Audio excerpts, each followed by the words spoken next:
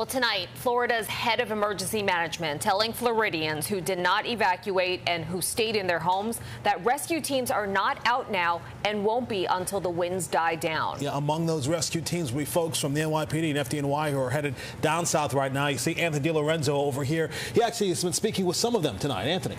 Yeah, Corey, just take a look at the fury that the storm has posed. It arrived earlier tonight in the form of multiple tornadoes wreaking havoc all across the Florida peninsula. And within the last 90 minutes, the full force of Hurricane Milton's wind and waves pushed ashore. Now emergency workers from our area are ready to respond to that strike zone. Hurricane Milton making landfall as a powerful Category 3 storm Wednesday night, lashing Siesta Key, Florida. 130-mile-per-hour winds punishing the Gulf Coast, south of the greater Tampa Bay area, home to over 3 million people. These folks are always ready to answer the call. At the same time, nearly 100 members of New York City's elite Task Force 1 are mobilizing to race in once the storm moves out. Unbelievably heroic efforts on behalf of our country. These are national heroes. As one team deploys, this platoon comprised of the NYPD and FDNY now back home from North Carolina, making dozens of rescues by land, air, and boat after Hurricane Helene, the storm killing over 200 people.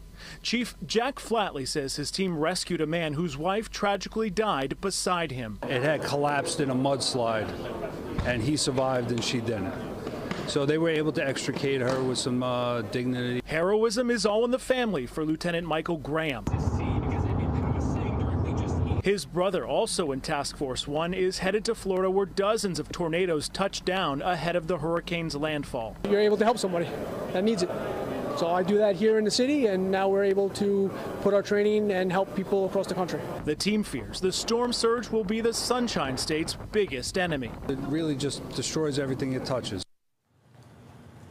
And as you heard, the storm surge expected to be measured in many feet. And it's just an enormous blow to the Gulf Coast of Florida. The hits keep coming, literally. Many of these same communities were left with destruction just last month from Helene and Hurricane Ian 2 years ago. Corey, they are still cleaning up from him.